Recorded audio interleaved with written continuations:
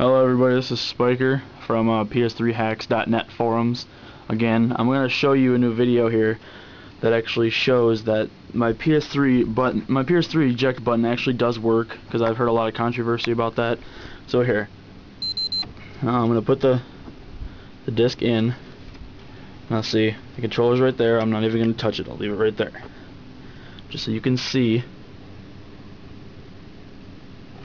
The eject button does work. I'll show you again. PS3 controller's right there. See, it's not even up on my screen. I press the eject button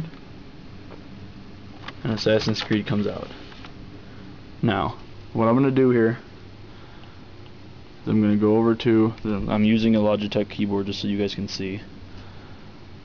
I'm going to go down to System Settings, go down to Default System and other OS. Now while it's doing that, so this might take a second.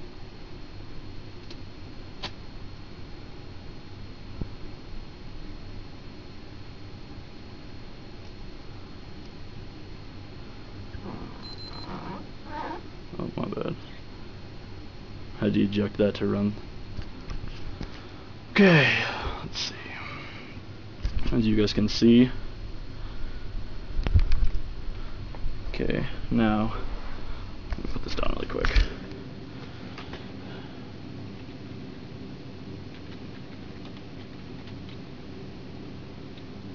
Okay, now so you can see I'm going back into the PS3 operating system. Now, I'm making sure there's no cuts in this video, just so you guys can see that I'm not pulling your guys' leg. Okay. Put the disc back in. I'm trying to do it with my right hand. Alright, now, remember how earlier the eject button didn't work? Look at now. Or I mean, it did work. Look at it.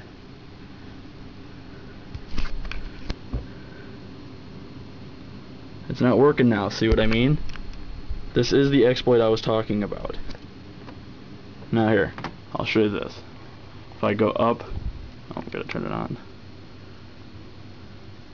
Now if I go up to Assassin's Creed and eject disk, it ejects it perfectly fine.